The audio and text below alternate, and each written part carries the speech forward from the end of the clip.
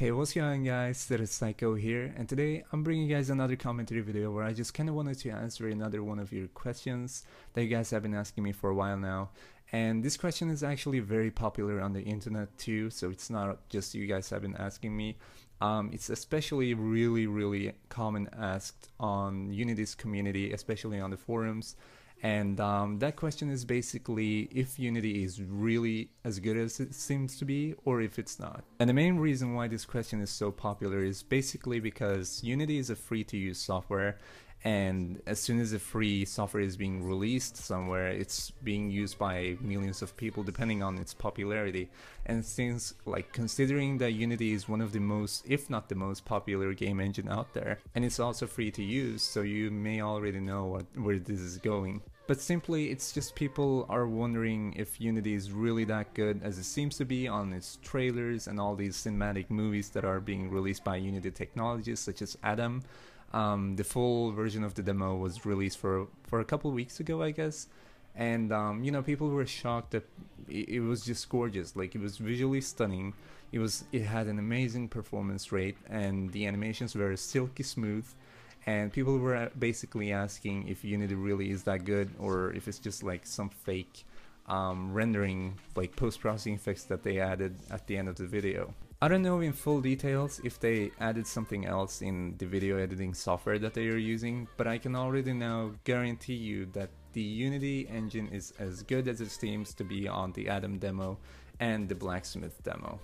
And I know it's a free-to-use software, and it's been used by millions of people over the time it's been released.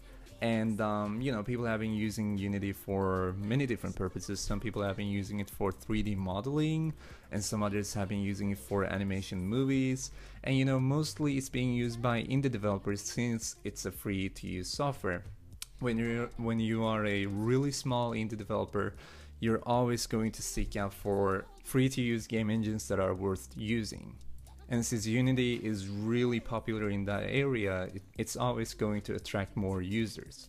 And considering that Unity is free to use, and it's been ever since it was released, and the fact that a lot of people have been using Unity for many different purposes, including making games, which is the main purpose of it, you may think that it's, you've seen like a couple of shitty games or something made by Unity, or made with Unity, and you may just assume that Unity is a shit engine because it's free to use and it's being used by all these people.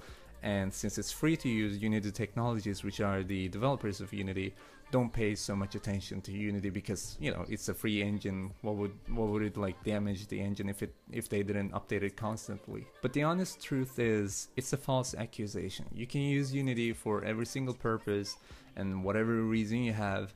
May it be game development or animation making, but it's an incredibly good engine if you know how to use it. And in order to know how to use it, it's not like you're going to be told that information, but you just have to learn how to use the engine itself. And it's time consuming obviously, but what isn't, right?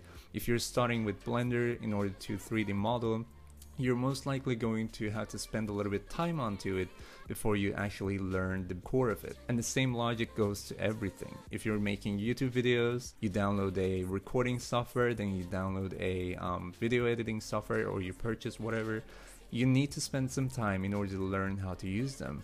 And that goes with everything in just general, right? As soon as you're trying to learn something, you have to spend time on it in order to actually get to the core of it. And most of the indie developers that are using Unity don't, I'm not gonna go ahead and accuse that they don't learn the Unity, they don't learn the UI or something, but I'm just going to presume that they don't learn as much as we others do. I'm an indie developer too. I don't see my games or levels or whatever to be pitch perfect, but I see them on a high level since a lot of people are appreciating the visual quality of it. And not only that, but I also keep a very good optimization, or I actually optimize it really good so that I keep a very good performance on my scenes and my games and everything else that I'm making, including my assets. And you also need to realize that there is an asset store with thousands of different assets, from 3D models to audio visual qualities, and just to literally everything. And there are good poly models that are being developed and modeled by very good companies, and there are also less good models that are a lot cheaper and modeled in lower polys, which means that their quality is greatly decreased.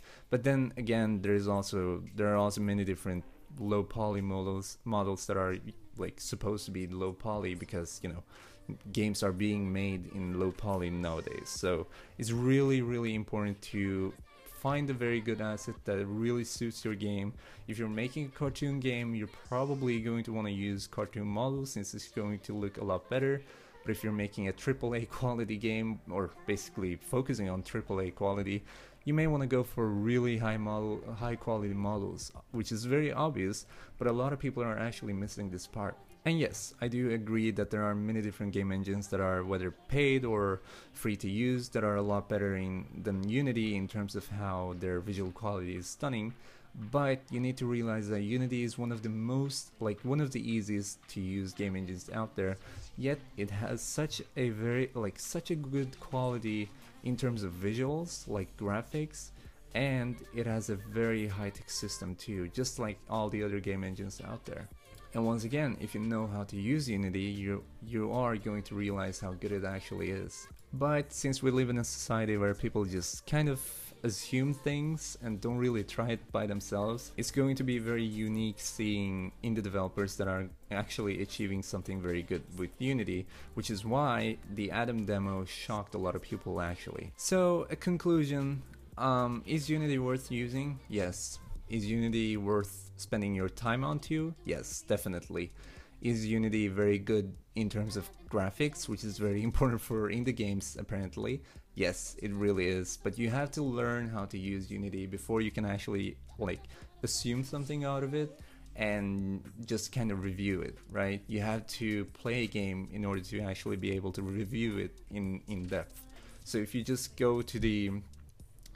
start with Unity and get to like some part of its UI, but you don't actually learn it, but you just kind of look at it, you're not going to be able to review it, which is very obvious. But then again, some people really skip this part too.